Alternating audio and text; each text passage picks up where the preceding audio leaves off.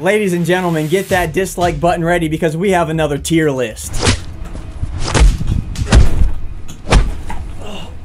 If we go ahead and take a gander at the nearly 40 football video games that we have down below, yours truly is going to rank every single one of them. And I am prepared for you guys to get set off again like you did with my NFL tier list. And I am just oh so okay with that. By the way, if you haven't seen that NFL tier list yet, check it out. It is definitely one for debate. I threw myself out on a line on that one. Originally in this tier list, it went S through F. I put an NP at the bottom. That means not played. I have not played that game. There's no point in me even trying to rank it, and I don't want to give an unfair opinion about a game that I just never laid my hands on. Without further ado though, we're going to start it off with an absolute heater. NFL Street, for me, without a doubt, this is either A tier or S tier. For me, whenever this game came out, I was at the point where I really didn't know players, and they had a game mode where you would go back and forth drafting people. I would only just pick the people that looked the coolest, but this game was just so different, and I can honestly say it made football really fun for me. We're going to be putting them in A tier. And I have one thing to say. If you have never tried out the NFL Street series, NFL Street 1 and NFL Street 2, NFL Street 3 was a disappointment. We'll talk about that later. But if you have not had a chance to play one of those games, you have to. I'm telling you. Up next, Sega Genesis. This was way before my time. NFL Blitz Pro. There was an NFL Blitz game that I have played before, but any of this old garbage, we're going to toss that to the side. The next game that we have, Antonio Brown. But the Madden curse hit Mr. Big Chest hard, and this game this year kind of sucked, okay? And I kind of had a feeling that it was going to suck from the way beginning whenever I had a chance to play the game early. The gameplay in Madden 19 was dookie. Spin moves are way too overpowered. Nothing really new was added to this game. And for me, it was a very big disappointment. Up next, I'm sorry, I'm just not this old. And then perfectly, we have another video game that has a Pittsburgh Steeler, one of my favorite of all time, also with Larry Fitzgerald. This was the first Madden, I believe, I hope I got this right, that had Ultimate Team. And I can promise you there will never be a football video game that I played more than Madden 10. It got to the point where it was unhealthy. I was waking up at 6 a.m. only to play the game until 11, 12 o'clock at night. And this was way back in the day, so I was pretty young when this stuff was going on. The more and more I think about it, Ultimate Team in this game was a huge reason I got into YouTube. Just everything about the first Ultimate Team that came out, the simplicity. You didn't have to throw a bunch of money into the game. There weren't any collections. It was just grinding to get the coins in games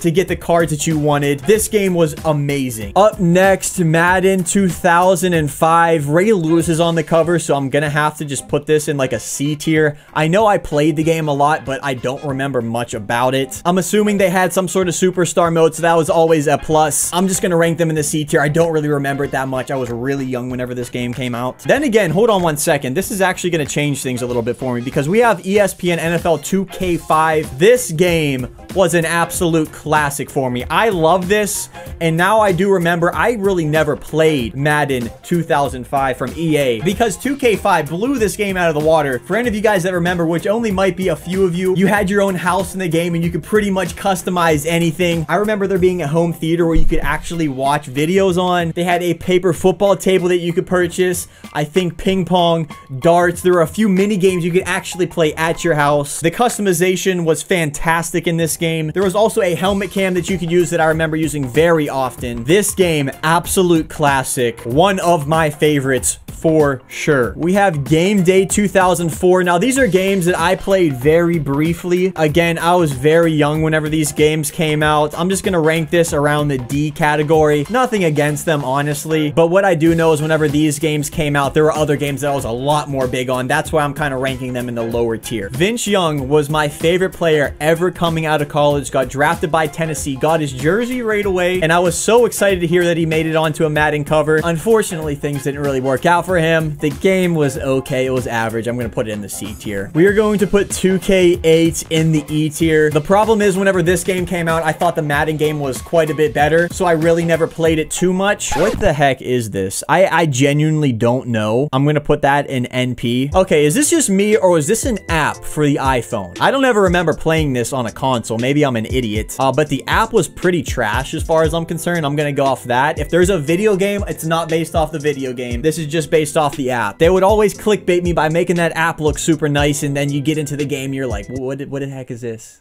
This is garbage. I'm deleting this immediately. There's no point of this even taking up any space on my phone. Now we have BCFX.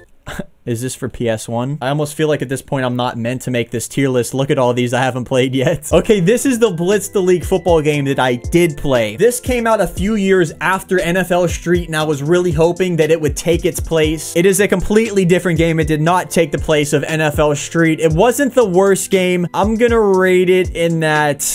it's either a C or a D. We'll go ahead and rate it at C just for its uniqueness. The cool thing was you could break people's backs and their arms and their neck, and it would zoom into the screen of their bones actually breaking. It was pretty unique. The story mode, I never got through the whole thing, but I thought it was pretty good. I think C is probably a pretty fair tier to rank that in. This game minced me off so bad, and it probably isn't as bad as I'm gonna give it a rap for. I'm putting it at F. This was the first year that EA took team play out of Madden. I was devastated whenever they did that because team play was the thing. That's all I really remember besides that I played competitively for money. You know what? That is true. We'll rank it up to an E, but it really wasn't that great of a game though. Madden 17, this is a decent game. This was the year my YouTube channel took off, so I kind of feel like I have to rank it up here. I don't think I can put it in B tier though, can I? Can I? No, I definitely can't. We're gonna put Madden 17 in C tier. This is where Draft Champions was a lot of fun, and that's pretty much all I remember. After that, we have Madden 18. I don't know. The game's really not that special at all to me. It's just, it is what it is. D tier, maybe that's a little bit harsh. I don't know. The sad thing though, I know a lot of you guys are younger. Playing Madden 18 was probably a lot of fun for you guys, but if you played the older ones, you would really understand why I have these ones ranked as I do. Madden 2006. I remember having a pretty good time playing this game. Donovan McNabb. Again, the superstar mode, that's pretty much strictly what I played at that time. And I remember having a really good time doing it, so we're gonna rank that right there. Madden 15. This was the first year for the Gauntlet. At this point, it really wasn't perfected. There wasn't that many great levels for it, but the fact that they came out with it, I'm gonna put this in the C range also. See, this is weird because this is a game that I played, but I was so young and I played it so little that I really don't remember anything about it. You know what? I'm just gonna put it in this tier. Yeah, I think that would really only be fair because my opinion would just be a complete guess. Now, Madden 2004, though, I definitely do remember the one with Michael Vick on the cover. I genuinely think this was one of the better Madden games. I was super into franchise mode whenever this game came out. This is whenever I started really going hard with that. And then, I mean, come on now, one of the most iconic Madden characters of all time, nearly everybody's favorite, Michael Vick on the cover. This is a pretty solid game. We will save Madden 20 for the way end. Up next, I have Madden 16 here. Looking back on this game, it was pretty good. I was doing a lot of the Madden challenges, which took off. Like I said before, the Gauntlet got a lot of cool levels on it. The Odell catch, we're gonna put it in B tier. What we have now, though, is my favorite Madden of all time. The Ultimate Team was very good, but the team play is what puts this in the S tier. Team play was not an Ultimate Team. You didn't have to spend money to be able to play versus other people. You got to create your own team, use your own name, use your own logo, and there was a leaderboard that they kept track of. Together, my friends and I am not kidding, played over 700 games of team play alone. And that's not including the amount of time that I put into Ultimate Team and franchise mode and all that. Madden 12 gets the S tier, no doubt. Peyton Hillis, though, on the cover. Kind of weird, but hey. Now, I'm trying to figure out what this is supposed to be. I'm going to pretend that this is Madden 11 because I don't see that anywhere.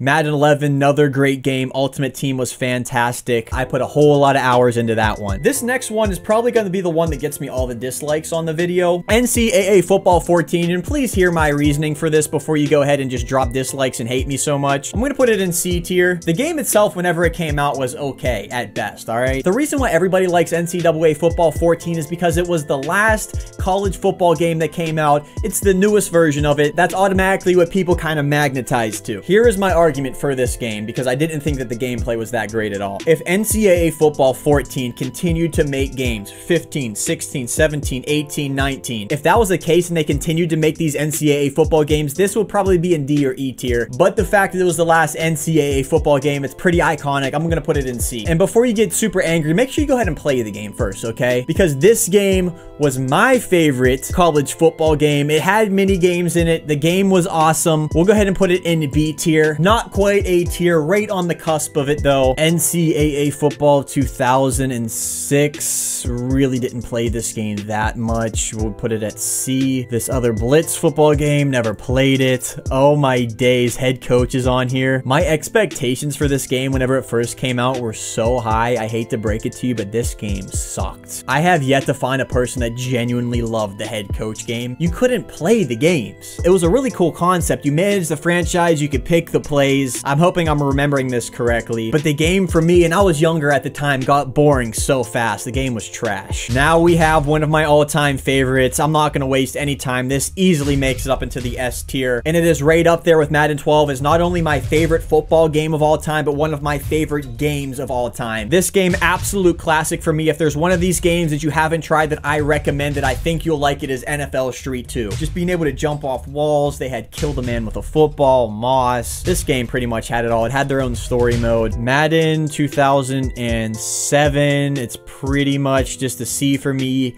Head coach is going to go in the F tier. Never played this. We'll just move this aside because I already ranked it. And now we have Madden 20, the game that is coming out very soon. From everything that I heard though, with all the new additions, it seems like there's going to be some superstar game mode coming, some new features with X Factor abilities. I am getting excited about this game. If you were to ask me last year on where I would have ranked Madden 19, I would have been honest. I would have ranked it in E or F. I genuinely would have. Madden 20, I want to rank it at least a C. I'm going to stay very optimistic and I'm going to put it in B, which is very scary because that would rank it as one of the top Madden games of all time, at least for me. There's supposed to be some really cool stuff coming to the game though. I am very excited about it. That B ranking could drop to the floor within the first week of this game coming out, but we will find out. Let me know what you guys think of this tier list. If you think I'm wrong about one of these games, put it down in the comments below and let me know why. I would love to have a conversation and just hear your opinion on why you think I might have been a little bit wrong on something. With that said, we're gonna wrap it up there. Thank you so much for watching. Let me know if you want me to do another tier list and what it should be. Put it down below. If we use your tier list idea, I will make sure to feature your comment in the video with the shout out to the YouTube channel or Instagram or Twitter that you want. We'll wrap it up there though. I'm your boy Pizza. You already know you're the best. God bless. We'll see you on the next one.